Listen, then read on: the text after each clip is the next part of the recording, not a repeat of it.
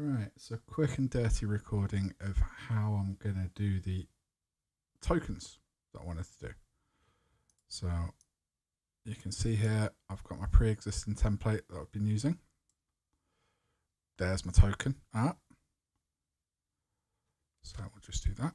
So I've labeled up the act image. I'm going to create a new data set. I'm going to call this actor image. Then we're going to go and we're going to do the data set. So we're going to import that from a file.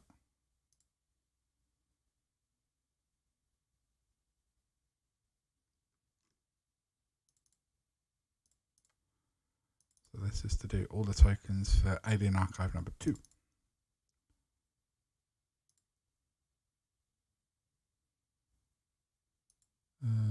What?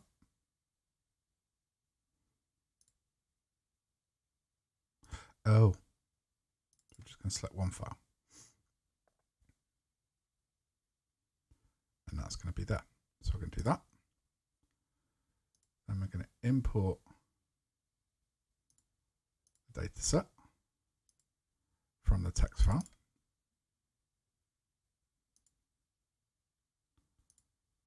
Create a new folder here called PSDs. New folder here called tokens.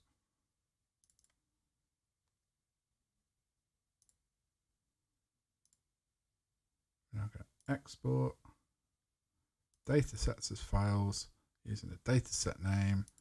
And we're going to export that to the PSD folder I've just created.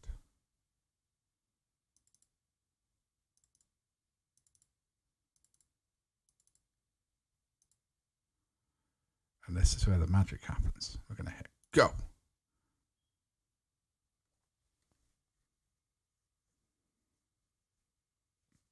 And so what this is going to do is it's going to create me a PSD file for every one of the images in this folder. They're all transparent WebP files.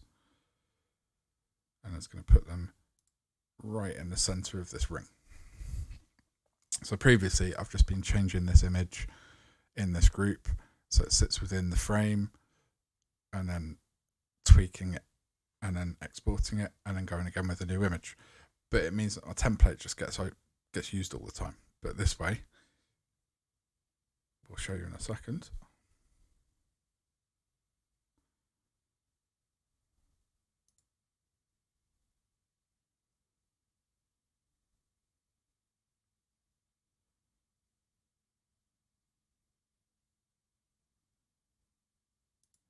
So that's completed. So we now go to this PSD file. You can see all of these. I should have renamed it. Let's do that again. Let's delete all of them. Go back to this. Do find and replace. So E.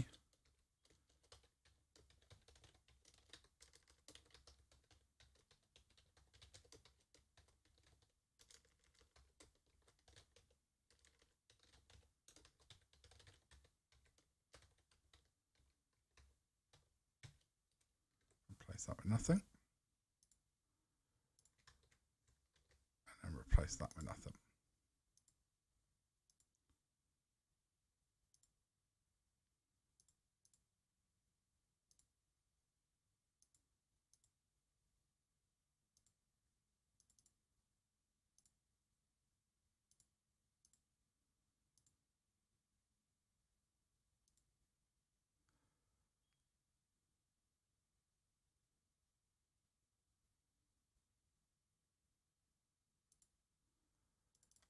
So you can see they still say webp.pst, but I can deal with that post creation. You can see it's going through all of them.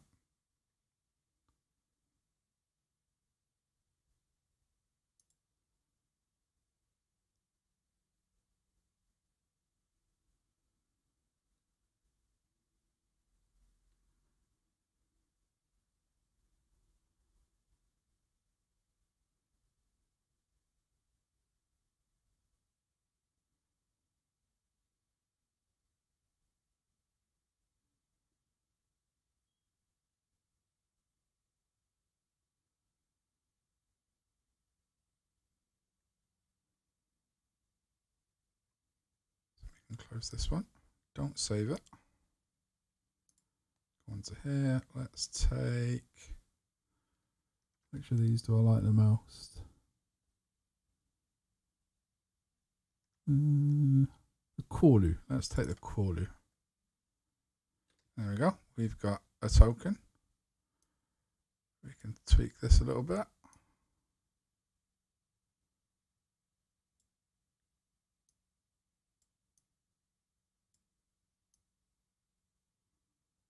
make his eyes come out a little bit.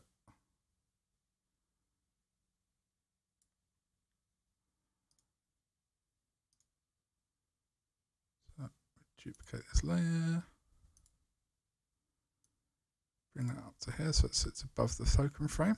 See, it's not too bad. Turn on the background.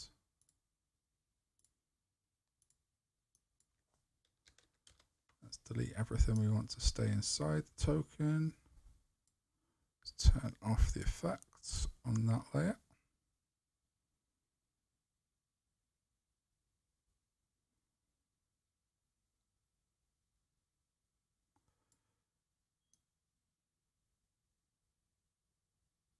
And it just leaves his eyes poking out the top.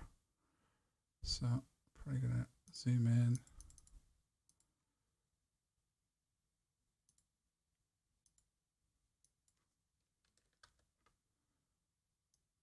Tidy up this a little bit so the blue glow doesn't go everywhere.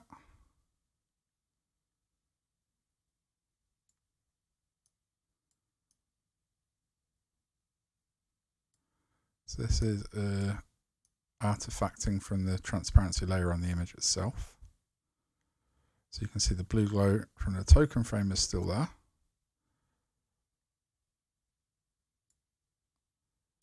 And we're not deleting that, and we'll leave that like it is. And then we go to this layer.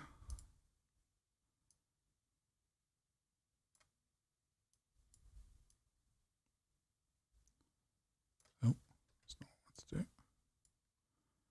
That's going to be on that layer itself.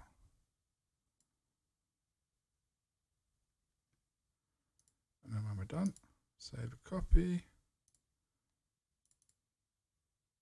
And we'll save it as Corlu WebPB copy PSD or .webp.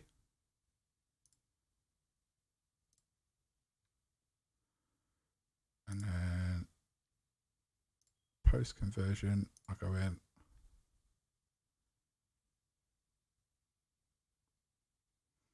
I hate it when it doesn't have OneDrive integration.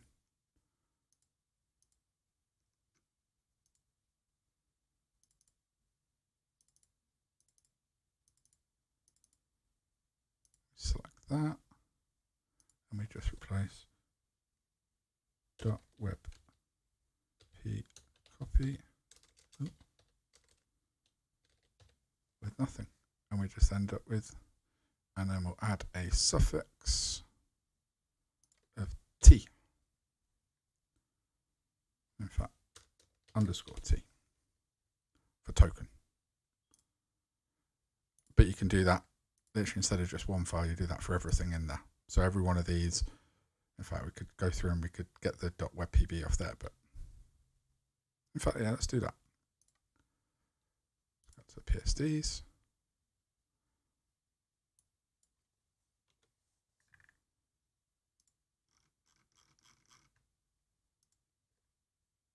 And it can already add the underscore T. No, because it's going to, no, we won't do that because it's still going to add the copy anyway. So we're still going to need to go in and do that. Yeah, that's how I'm doing my tokens. So that's how I did, well, that's not how I did the Alien Archives ones, but that's how I did all of the ship tokens.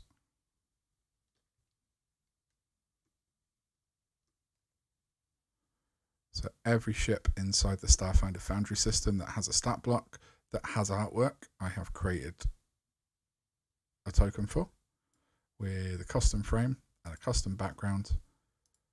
And then inside Foundry itself, use a little bit of module magic. once it loads.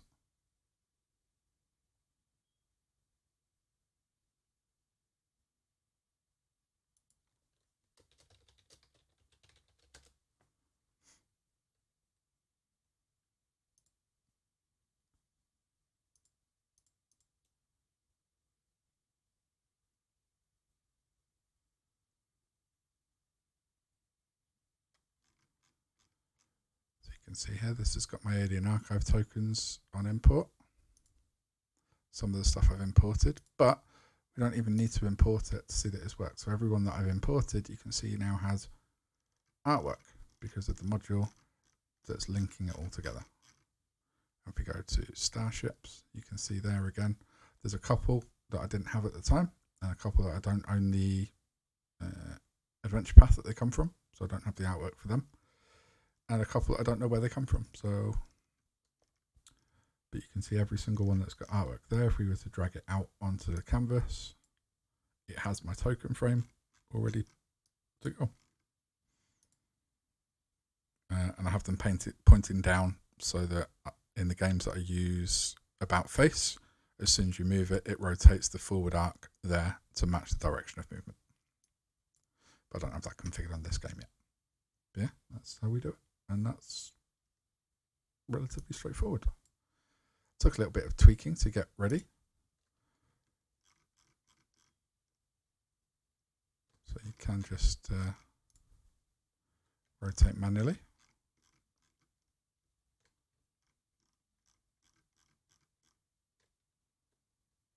There we go. Hope you like.